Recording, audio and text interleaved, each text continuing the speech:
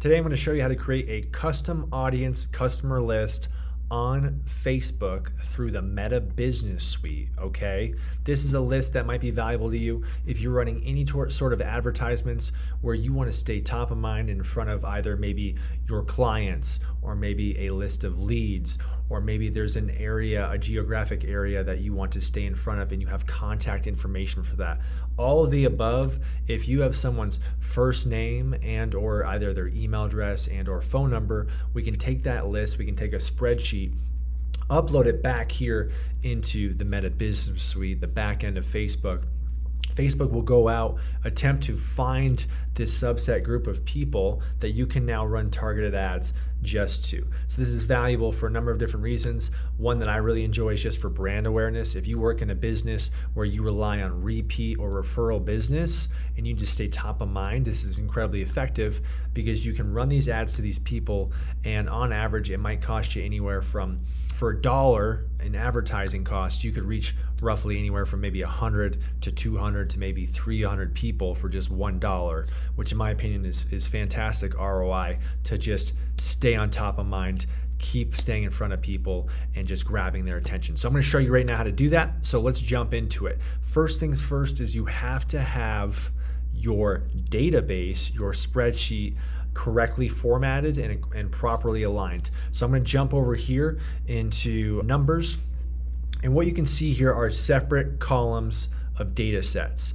We got first name, last name, email, phone number 1, phone number 2. In addition, you could add in, if you had someone's address, you could do city, you could do state, you could do country, that's another one, okay? Which most of us is gonna be US if you're watching this in the United States, okay? But what you need to do, the most important factor that a lot of people miss is that the first and last name have to be separate, it being separate columns. So if you haven't done that yet, you need to do that first. If you don't know how to easily do this and you have a big group of people, reach out to me. I know a formula that will allow you to basically separate out the first and last name into 2 columns really quick, okay? Next up, email, pretty straightforward. The other one I want to hammer home is phone number, okay? You can see here the phone number is formatted in different ways for different rows. There's dashes, there's dots, right? There's parentheses, there's spaces. We need to fix all that, because if you don't, all that data you upload is not gonna match and Facebook will not accept it. You can see here, there's certain formatting rules we have to follow per Facebook if we wanna find these people and run ads to them. And the one I wanna hammer home on is phone numbers. There's 3 ways to do this, either dashes or no spaces at all. And the other thing I wanna hit home on is you have to have the country code beginning in front of that phone number. So if you're in the United States, it's a United States phone number. We have to plug in the number 1 for that phone number. So I'm going to show you real quick how I do this with massive data sets, massive lists. This is obviously just a short example, but if you want to do this on your own without my assistance, you would first want to basically copy and paste the phone numbers into a new spreadsheet. So you see here, I'm going to copy this, Command C, I'm on a Mac. Okay, I'm gonna do a new spreadsheet, Command V, okay? Next up, what I wanna do here is I now wanna remove all of the formatting for these cells. So I like to do what's called the find and replace tool. You can find it either whether you're on Excel or you're in Numbers or Google Sheets, but for me the shortcut is Command F, find and replace. You want to find that. Now I just want to start removing all of the characters that I don't need. So I'm going to type in the dash and I'm going to click replace all. I'm going to replace it with nothing, which just means remove it. So boom, dashes are gone. Okay, next up, let's remove the dots. Get rid of those, replace all. Next up, let's remove both of these. Gone. All right, see, just following the program. I also like to check to see if there's any spaces. I'll just plug in 1 space bar and also see, oh, you can see here there's some spaces in here. I just want to remove all that, because if that data is in there and it's incorrect, it's not going to match up to these people. So we have to clean the data. Okay, now that I've removed all those special characters, I just have the phone numbers straight lined up. Now what I need to do is I need to add the country code to put in front of each phone number. This is how I do it. Ready? I hit $, and then I'm going to do the quotation symbol. Now I'm going to do the number 1 for the United States of America. I'm going to now do the quote symbol again. Next up, I'm going to now press the and symbol. Okay. Next up, I'm just going to grab this cell and click enter. You can see here now it's a duplicate. So here's what I like to do is I like to just copy and paste this over phone 1, phone 2, because now I'm going to redo these and add the phone. I can drag this down so that it's going to cover all of the phone numbers and the formula carries over. You can see that. Okay. Oops. Now next step is we want to do the same thing for the second column of phone numbers. If you have a second column of phone numbers, we're just going to repeat the process. And now we're going to drag this down. Same step. Okay. You can see here there's just some ones in here. That's okay. What's going to happen is when you upload this list, Facebook will just basically assume it's not a match and it's just going to move on to the next cell for that data. The last step we need to do here is we need to now take this data that we've recreated. We now need to hard code that formula in there. So what I like to do is copy, Command C or Control C depending on what device you're on. And then I want to paste, okay? And I want to paste special. I'll do this one by one, Command C, right click. I'm going to go down, I want to click paste. I don't see it here, so I'm just going to do paste, and I want to paste the formula results. Okay, you can paste the formula results. You can paste the values. There's a number of different ways you can do it, but you just want to basically hard code that formula in there. So now that it won't move when I copy and paste it back. So now final step is we take that data with all the properly formatted phone numbers. We're now going to copy and paste it back in to the original spreadsheet. So I'm going to go back over here into this spreadsheet and I'm going to go like this and paste. Okay, you see that? Boom, Command V, Control V.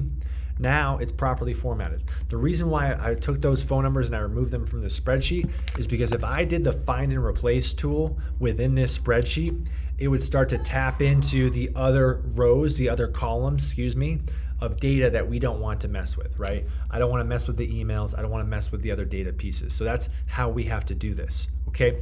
Just got very technical there. Again, if you have any questions on this, reach out to me. I can help you. Now that we have the spreadsheet finalized, we're going to go ahead and save it. So we want to save it. We want to export it to a CSV file. So I'll just call this Jared test file, save as CSV on my desktop. Now you need to go and upload this in Facebook. If you haven't already set up your Meta Business Suite, you need to watch my first video on how to set up your Meta Business Suite. That's going to be step one. Okay. Once your Meta Business Suite is set up, you can get back to the Meta Business Suite a number of different ways.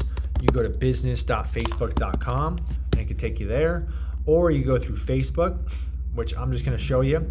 You go to facebook.com through your personal profile, make sure you're under your personal account. You're then going to hit the menu button right here. You're then going to scroll down to Ads Manager. You could also click on Meta Business Suite. There's a number of different ways to do this. Now it's going to pop you back to Ads Manager. It may still take you to the wrong screen. What I would look for is left-hand side, the very last option, those 3 lines, all tools. Go ahead and click on that. You're now going to see more options, okay?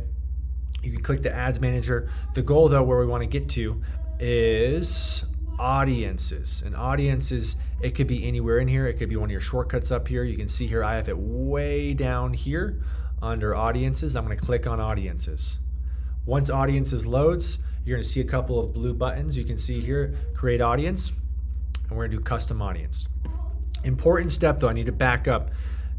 You need to make sure you are set up under the correct Facebook business account. You can see here, when I clicked it, it defaulted to me to my personal account. Up top, the first option you're going to see are the business accounts. So I am actually not set up under my business account. It might do the same for you, honestly. It's just a crapshoot on whether or not it does it. So I would encourage you, next step is to just make sure you're under your business account, which you should have set up. I'm going to click on Mile High Title Guy. I've got a ton of business accounts, as you can see. So I'm going to make sure I'm logged into the correct business account as well as the correct ads account. So now that this is loaded, now I need to make sure I'm set up under the correct ads account. So I'm going to go over here to this drop down, and you can see here I have a lot of accounts. For you, probably that may not be the case. You may just be automatically on that page, but for me, I need to take 2 more steps and get into the proper ads account. Now you can see my custom audiences, and you can create all sorts of custom audiences for various different reasons to target people. But again, I just want to focus on customer list. So now we're going to click on create audience, custom audience. Now this screen's going to pop up, top right corner. We're going to click on customer list. We're going to click next. Now it's going to give us all these ways we can match data sets. We're going to click next, Okay, now we're gonna upload that file that we just properly formatted. So here's my file, CSV document. I always like to name the document, whatever it is, right? Whatever, you know, Jared database. And I like to date it so that way I know when's the last day that I set this up, right? And that way, every so often as I build my database, I upload a new list. So now I click next. Now this screen's important. What's gonna happen now is you need to map each column to the data set piece that you're using to have Facebook find that piece of data. So what I mean by that is you can see here, some of the columns already got mapped. Email got mapped, phone number got mapped, country got mapped. Over here though, we gotta fill this data in, action needed. So first name, what we're gonna do is we're gonna go next to first name. I know it's the first name column. I'm gonna hit the drop down. I'm gonna choose first name. Next up, last name, same process. Hit the drop down, choose last name. Okay, we're just gonna continue this process. Phone number with phone number, right? If we want to insert city with city, we can. If we want to insert state with state, we can, right? Same process. We don't have any data in there, so I'm just going to ignore that. Now I'm going to click import and create. I am done. If you've never done this before, you're probably going to have to check a box making sure you follow all of the rules. Make sure you follow all the rules that comply with wherever you are in the world, just so that you're not breaking any rules. Okay, now we're done. We're going to click done. That's it. You now have the custom audience set up. Repeat the process if you have more customer lists you need to do. We just keep creating them. I like to have them segregated out if I have various different lists. That way I can pick and choose the lists that I want to run targeted ads to, which I show in another video. I'm Jared Larkin, milehighTitleGuy.com. Reach out to me. Any questions? This is my website. Follow along. Sign up for my monthly email newsletters if you'd like to learn more valuable marketing ideas for your real estate business. I also share different real estate tools, resources, marketing strategies for the real estate community. Check me out, milehighTitleGuy.com, and we'll talk to you later. Take care. Bye.